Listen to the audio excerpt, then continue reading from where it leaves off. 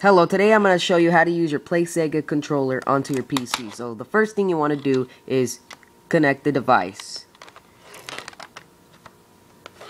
And just let it connect, do whatever it wants to do. Then I'm going to play Sonic and Knuckles. And where it says options, press that. Okay, so after that you set config, go to there.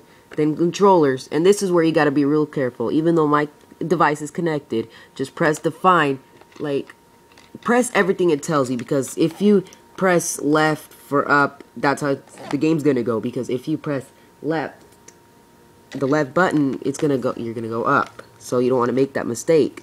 So I'm just pressing all the buttons it tells you to, because this is more like a Saturn controller. But now just pressed OK, and then watch. So I'm gonna use the controller. Now just start it. See? And then I'm gonna play. Watch. That's it. That's how you connect your sega controller.